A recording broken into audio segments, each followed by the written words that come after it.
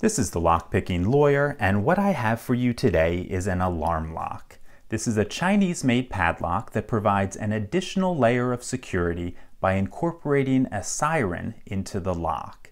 What happens is when the alarm is activated and the lock is jostled, a loud siren will sound, alerting the owner that their lock is being tampered with.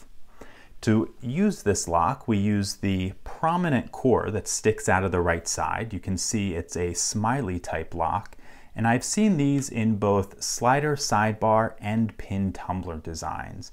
And this one's pretty clearly the slider sidebar variant. We know that because there is no Bible sticking out of the top here, no place for those driver pins to go.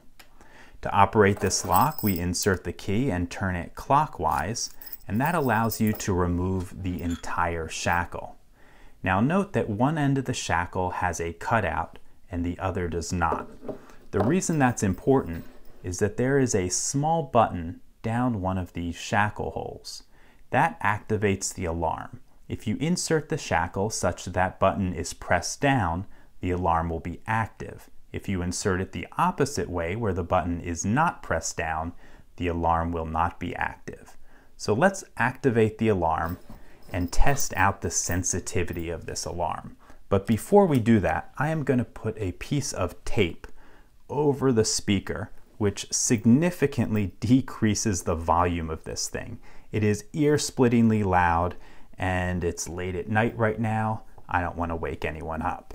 Right away, this should tell you a potential security flaw with this, because it can be significantly attenuated just by sticking tape over the top.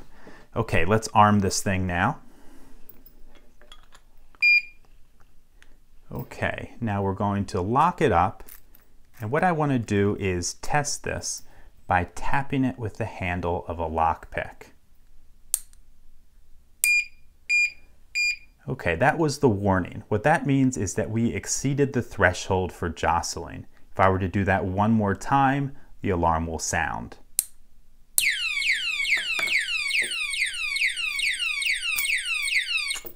There we go.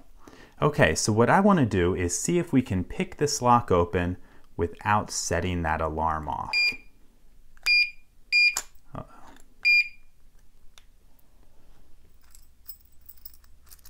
Okay, let's be very careful with this, and we're going to tension this with one of these Y tension wrenches. They're usually used for holding the shutters open on car locks, but they work very, very nicely here to tension that core. Okay, I think that works. Now let's get a tiny little flag and get to picking. 1 is loose, so is 2, 3, okay, 4 might be binding. Got a little click there. And 5 is binding. I think we got something out of him as well. Pulling back, let's start at the front again. 1 is still loose. So is 2, 3, okay, 4, okay, got a little click out of him, and nothing on 5. Oh, another click out of 4 on the way forward. Okay, pick's getting a bit stuck in there. Let's see what we're stuck on. I think that's slot number 1, and he's not moving, which probably means that we are in false gates. So let's give it a little manual counter rotation, see if we can lift up number 1. Okay, got him set, I think. Number 2.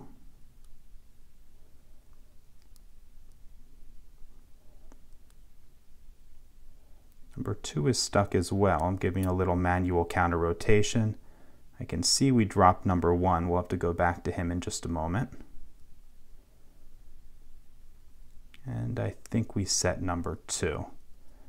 Back to 1. Nope, 1's not. 1's loose. Okay, getting some more out of 2 now. I don't think I set him.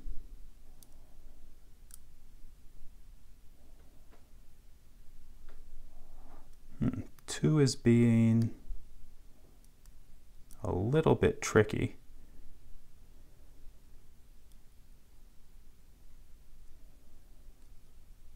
I'm not sure what's going on with him. Let me check all the other pins, or sliders I should say.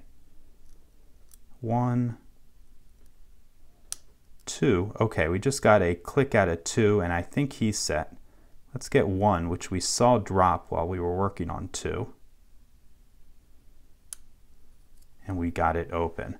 Okay, so certainly not a really easy pick, but also not a terribly hard one either. So it can be opened, I think, pretty easily without exceeding the threshold of setting that alarm off, but you do have to handle it with some care. I actually tried that a couple times before starting this video, and the very first time I did set the alarm off, just the act of dropping into a false set exceeded the threshold for jostling. So you do have to approach it with some care. But if you do approach it with care, you should be able to open up without setting the alarm. So that's all I have for you on this Chinese-made alarm lock. If you do have any questions or comments about it, please put them below. If you liked this video and would like to see more like it, please subscribe. And as always, have a nice day. Thank you.